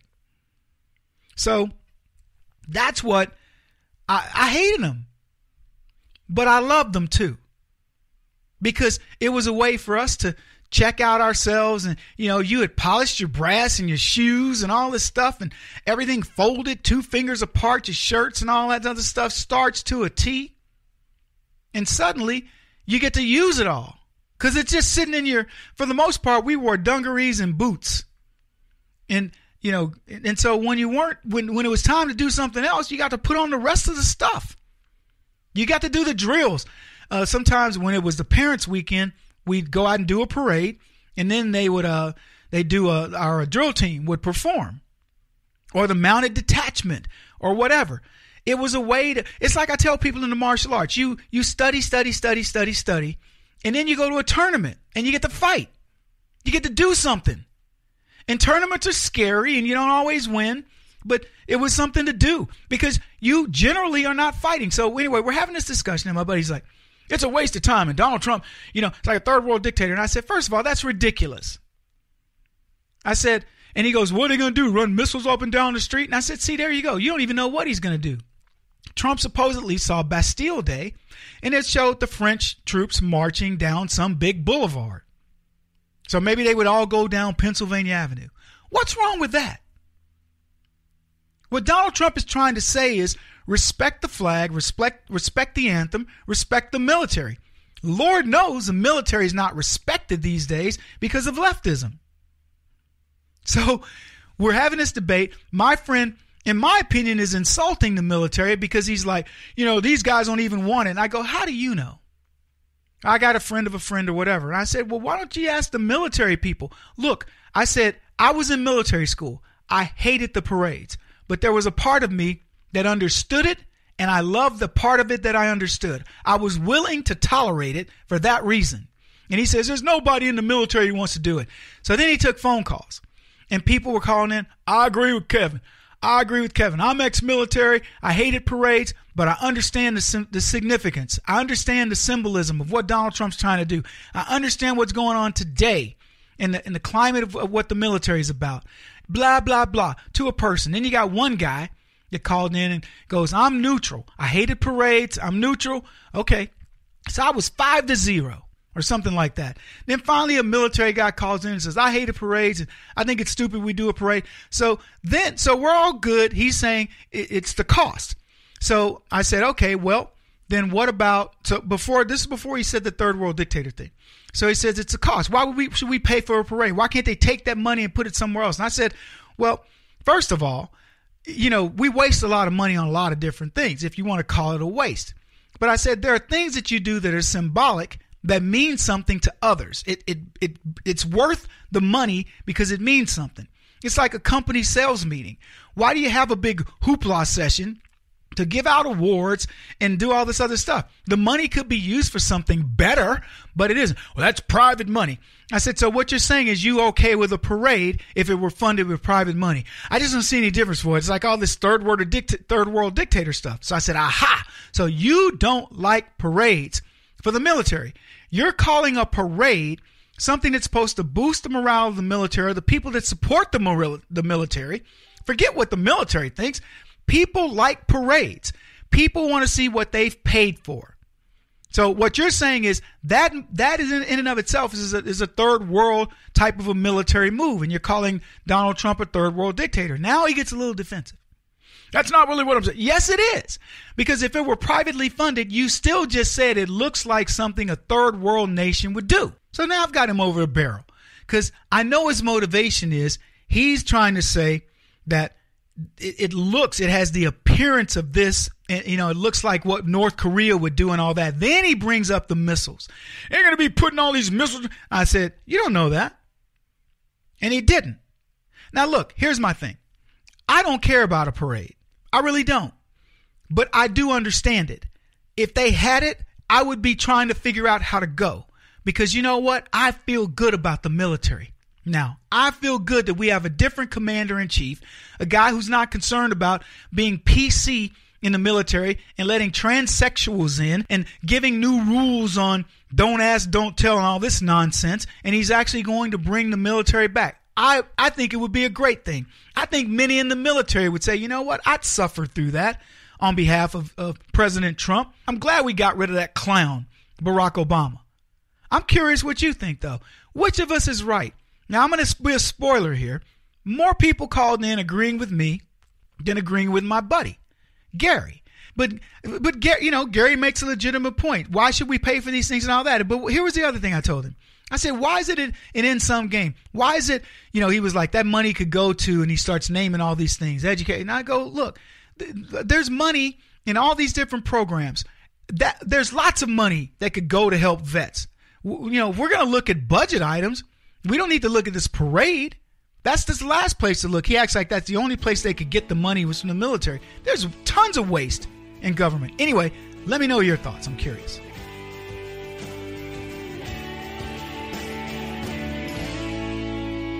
This is the Kevin Jackson Radio Show.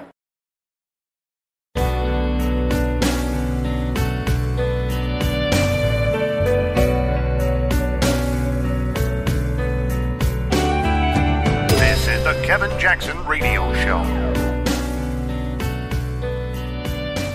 Welcome back, everybody. Kevin Jackson here. Donald Trump has a big old budget, over $4 trillion, and I'm going to tell you something right now. I'm not happy about it. Glad you guys are here. Kevin Jackson shows what you're listening to, kjradio.com. You listen to this show a lot, and I know you do. You're faithful listeners, and let me tell you, I have put more praise on President Trump than I probably have any president there. I've actually canonized the man. I think he's better than Reagan in many ways. But I'll tell you this: I'm not happy about a government that is spending over $4 trillion. I don't know what it'll come back to be. Now, here's what I suspect. I suspect Donald Trump is giving these guys this crazy budget so that the left will demonize it and go, this is crazy. And then he'll say, well, hey, God, tell you what, cut it. Give me something, to work with. And then it'll come back. It'll settle under $4 trillion, which is still going to be bad, but it'll be a negotiation. And hopefully, he's doing this to say we're going to put the money where – keep in mind, a big part of the federal budget he has zero control over. It's entitlements. And I'm going to tell you right now, until a president has the guts to tackle entitlements, we're toast. We have too much money that's going to people that are no longer in the workforce. And in some cases, when I talk about entitlements, I'm not talking about Social Security. You've earned your Social Security. That's part of the insurance. But look, it's too convoluted to go into, but here's the thing. When we talk about Medicare, Medicaid, and some of these other things that we're putting into play, welfare, and so on and so forth, we can't sustain that. So we've got to address those things at some point. Now, Donald Trump is smart in the sense of saying, I don't think we can address those now. Now, I'm going to be honest with you. I think this is where we're going to really get into some issues with the president. And I'll be right there, beating him up if I don't agree with these fiscal policies. The only thing that staves this stuff off is a booming economy. So let me put things in perspective, because his tax cuts and all the things that he's implemented, they do work. Understand that. They do work. And much to the chagrin of the Democrats. I'll go into his budget later. I don't want to do that right now. I really want to go into the tax cuts, because here's the thing. When people get their money back, they spend it on their own tax-generating actions, meaning you'll go out and buy things that generate sales taxes, etc. You may start a business that generates taxes for corporate, etc.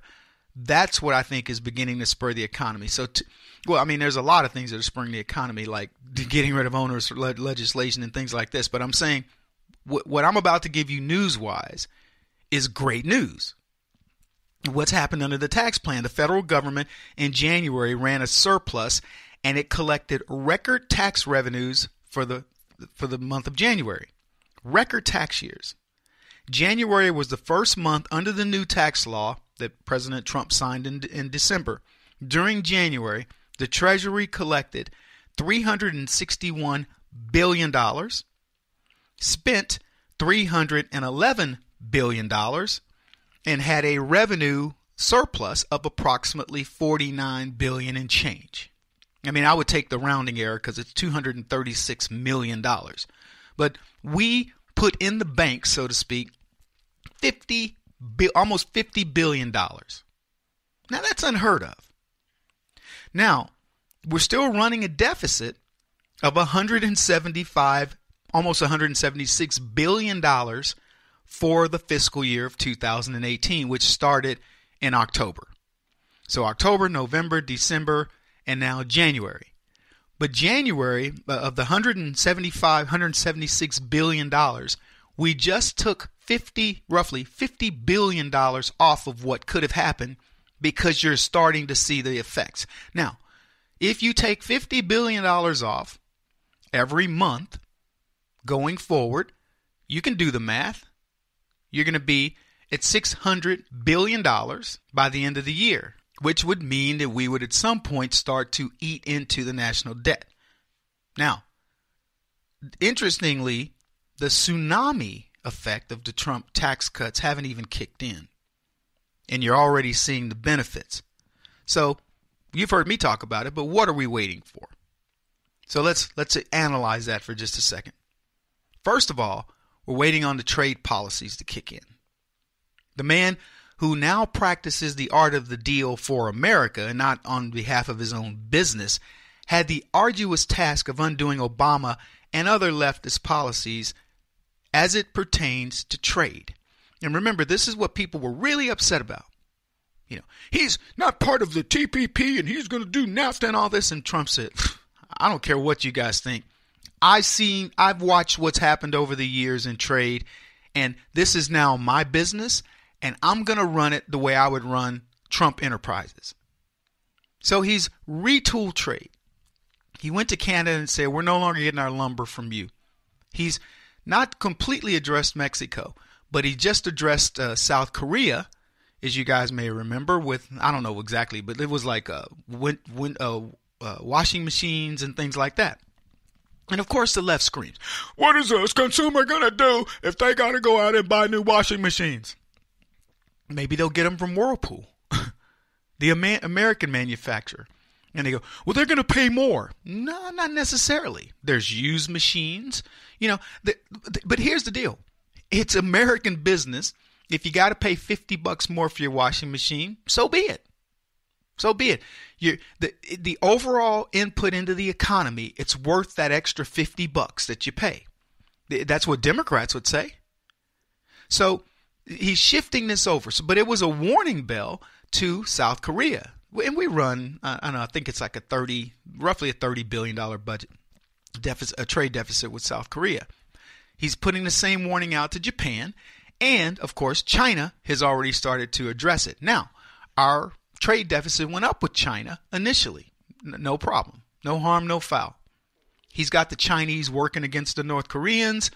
and helping with Russia. So Trump is like, I'll get to them. But we have this trade looming. In other words, the 183 products that we can now sell to China, that queue is being loaded.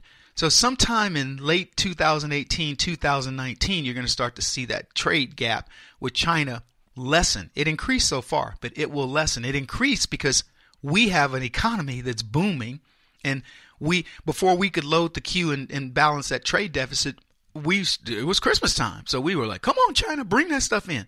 So that tsunami is waiting to occur. Then what he did was something else very brilliant. President Trump shifted the war on terror away from America and onto the rest of the world, particularly the Middle East. He returned from Saudi Arabia. You guys remember me talking about this.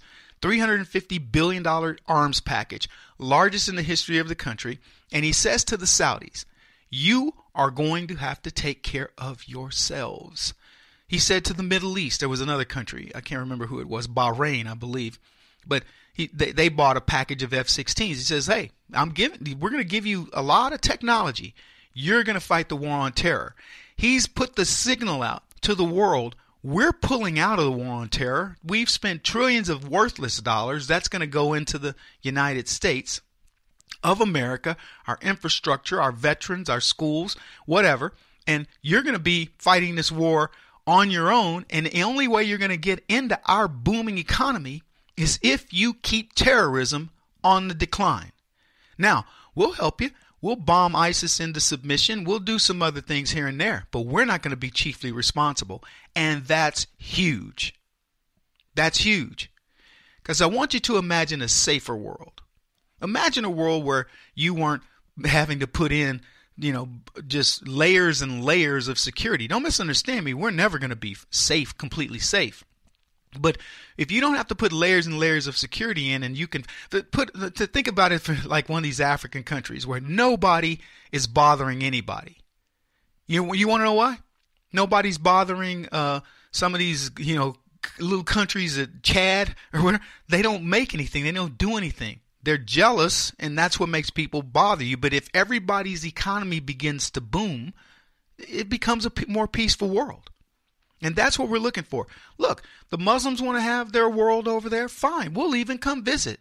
And we'll follow your rules. And we'll say, hey, I was over there. And hopefully you'll respect us. But we have to have a safer world. So Trump has put in all these policies that are pushing the financial burdens onto other people, including things like NATO. Pushing that burden out. And then he says, what are we going to do with our money? We're going to put what it was like $1.5 trillion into infrastructure. You're taking a builder who says we are going to build better roads, better bridges. We're going to build better airports.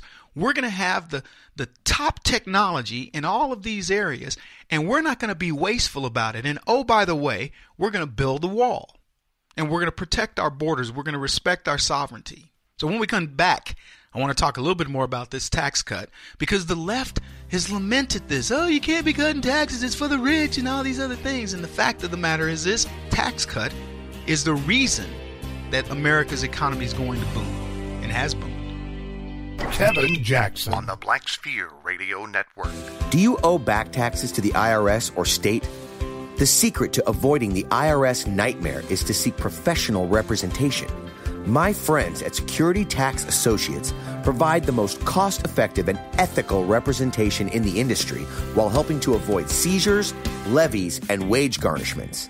Security Tax Associates is here to ensure that the appropriate steps are taken to permanently eliminate any possibility of future tax burdens once and for all.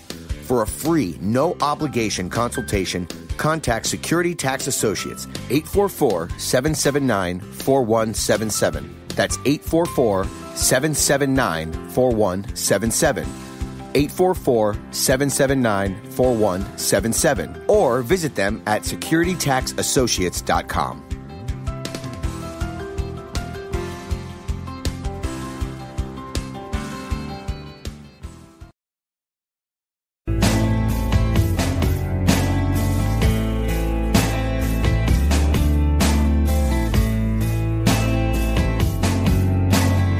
putting an end to identity politics. This is the Kevin Jackson Radio Show. Welcome back, everybody. Kevin Jackson here, kjradio.com. We were talking about the tax cut and the surplus of almost $50 billion that we experienced in January, the first full month of December being under the new tax plan.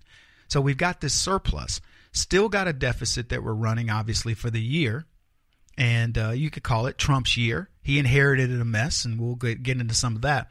But and he's got a massive budget that's coming up, and we're going to discuss that separately. But I was recapping some of the reasons why Donald Trump is sort of taking this Reagan-esque bet on the economy. And I've given you a couple of things that earlier that we talked about, like the trade policy of Donald Trump is going to kick in and roar in like a tsunami. I firmly believe that. We're going to reduce our trade deficit of roughly $580, give or take, $billion down to something reasonable. And we'll use the U.S. economy to make this happen. In other words, when whatever else that Donald Trump needs to do with that economy and that deficit, he'll use it as a tool. So if he says we're going to maintain a $300 billion trade deficit with China, he's going to expect them to do something for us and deliver. Because ultimately, as he shifts manufacturing back, we will depend a lot less on the Chinese. And as we continue to innovate and do things and make things that the Chinese want, they're not going to have the capacity to fulfill it in their own manufacturing. And so, it's all a trade-off, but I think that we have the best negotiator, so to speak. But a couple of the things that haven't kicked in yet in this economy that Donald Trump is betting on are the businesses.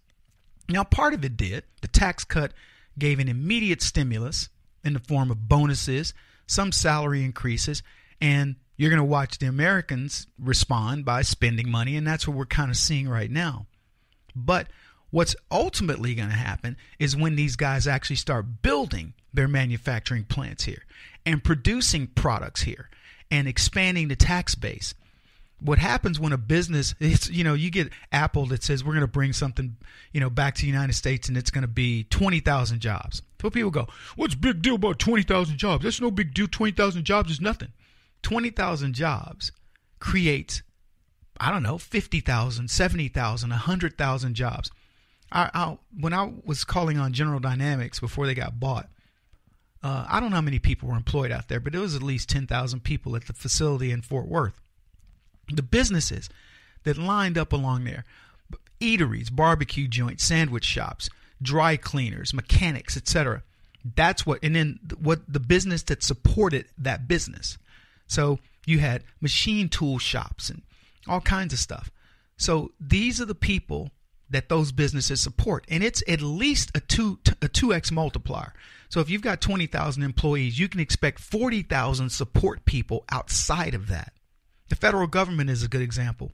It's got X number of employees, but the number of people that support the Fed is probably a 10x multiplier, to be honest with you. So you have tons of businesses that spring up after this. These major corporations have started investing back in America because they're saying, why go overseas when the top market in the world is right in your backyard? So these immediate tax cuts and all that, are good. But the long-range implication, the jobs that get built, that get created from having to create these manufacturing plants. Think about when somebody does a manufacturing plant, they don't just add water. They got to get all types of people that get the plant going. So you're talking about a 2-year project before it even starts. Now let's say you're going to build that plant in anywhere Tennessee. All those workers are going to be working, building the plant. They're shifting gears. Now, they have to understand they got to sock their duckies away, and then, but there's going to be a glut for that type of product, for what's happening there. And you'll have people coming in temporarily to help build it, understanding that when they go back, they're going to have to go find something else to do. Meanwhile, the corporation starts staffing. So they begin the staffing thing. And then other planners, the Subway shops and the Kentucky Fried Chickens and the dry cleaners and all the national chains start springing up. You ever gone through a city and you're like, God, this little area looks like a cookie cutter of this little area, looks like a cookie cutter of this little area. All these urban planners are looking at this stuff, and that's how it happens. That's why you don't drive 50 miles to go to your mall. You'll drive 7 to 10 miles. That's why you have, it literally, it looks like a peel the onion back. I've got a convenience store. I've got, a series of strip malls. I've got the mall, and then, and you just keep branching out. And you've got all types of restaurants. It isn't like you've got the only steakhouse is I got to drive 30 miles to go to Phoenix. No. There'll be a steakhouse and a Mexican place, or there'll be in Phoenix, there'll be 16 Mexican places within a rock's throw. There'll be a couple of Chinese places, a sushi place. There'll be the fast food joints. There'll be the grocery stores and the, everything else. That's how it works. And that's the bigger piece of the business. And that's, of the tax cut. That's the part that will come in like a tsunami. And the other thing is the Trump is not going to let dollars flow out that used to go to countries that hate us. He's saying no to that. His budget is cutting the marketing machine of the left. Anyway, I want to cover the budget separately, but I just want to make people understand that a lot of the things that are going to be spur the growth in this country, even including the infrastructure piece, which I think he's allocated over $1 trillion for infrastructure. Imagine you're a highway guy, or hit roads and bridges, the people involved in that, and for the next 10 years you are gainfully employed because this money that's going to be put into infrastructure is going to go to work for you.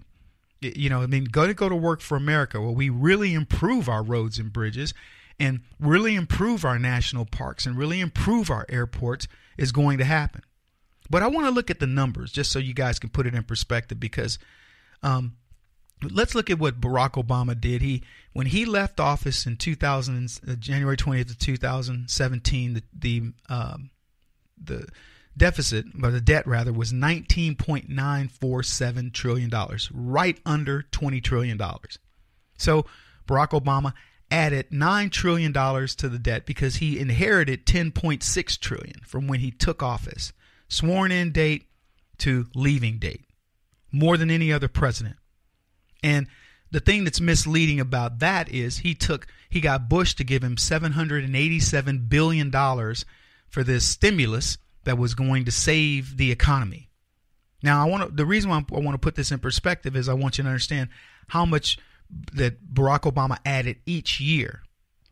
So the budget deficit that Obama had in fiscal year 2009, and I believe this is correct, is roughly $1.16 trillion. Now, to put that in Trump perspective, Trump theoretically inherited a $20 trillion deficit, and it's 20.6 as I sit here today. So he's added $600 billion to the deficit as in his first year, as opposed to $1.16 trillion that was added by Barack Obama. But that doesn't include Barack Obama's begging Bush for almost $800 billion. So Barack Obama would have added almost $2 trillion to the debt, and some of its interest, by the way. And so Trump has a higher interest rate, and he's added $600 billion. But here's Barack Obama's deficits from fiscal year on. So fiscal year 10, $1.3 trillion, 11, $1.3 trillion, 12, $1.1 trillion, 13, $679, 485, 438, 585, and then he gave Trump a $666 billion deficit. So there was a rise towards the end. The rise was, it went down to 438 in fiscal year 2016. It went to 585 and then 666, and it started rising back up because Barack Obama could no longer keep a Band-Aid on the bullet hole. So what I'm getting at is this. Trump inherits an economy that was starting to rise. The deficit was starting to rise. It rose. It put $600 billion of debt in his first fiscal year, and now it's starting to erode. Okay? Now, still got big issues ahead of us. I'm not letting Trump off the hook in any way, shape, or form. This new budget is something we're going to discuss in more depth because I want to have a little bit more time to analyze it. So, and I'm not happy about it at all. It's too much money. We need to stop the spending. But I do believe that Trump is looking at it and saying, okay, I'm going to expand this, use it as a negotiation to get it down, and then eventually we'll start to cut. But I want to start seeing those cuts, or else I'm going to be talking pretty bad. I'm going to be talking some smack about President Trump's budget. Got to leave it there. He won't stop until he's the top-rated radio talk show host in America. What kind of weird competitive freak are you? This is the Kevin Jackson Radio Show.